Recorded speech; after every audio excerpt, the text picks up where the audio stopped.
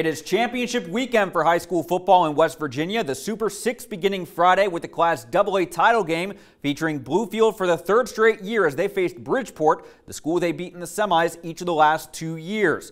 Let's go out to Wheeling Island Stadium. Beavers champions in 2017 and runners-up last year. First quarter, Indians have the opening drive of the game. Trey Pancake goes left, but the Bluefield defense forces a fumble. Both teams would turn the ball over on their opening drives. It would stay scoreless after one. To the second quarter, Bridgeport with a methodical drive. Carson Winkie going up the middle from several yards out. He finds Pater. Indians are on the board first, 7-0, but Bluefield will be quick to answer as on their ensuing drive, Carson D from the shotgun. Looking to his right, he connects with Brandon Wiley, who outruns several defenders to the end zone for a 59-yard touchdown, and this game is tied 7-all at halftime. Let's go to the third quarter. The Beaver offense would strike quickly again. Deeb looking left this time, but he again finds Wiley, who makes the adjustment to record the catch and run it in for his second touchdown of the night. And for the first time, Bluefield has the lead up 14-7, but long drives will be the theme of the night for Bridgeport. They answer with one that ends on a 1-yard Winkie touchdown run. The point after is no good, so Bluefield still leads 14-13 after 3,